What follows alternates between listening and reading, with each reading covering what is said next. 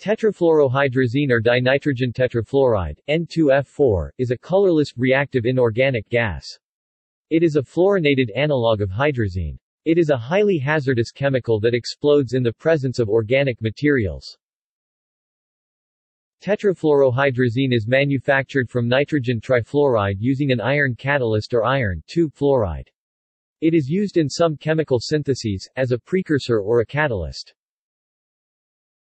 Tetrafluorohydrazine was considered for use as a high-energy liquid oxidizer in some never-flown rocket fuel formulas in 1959.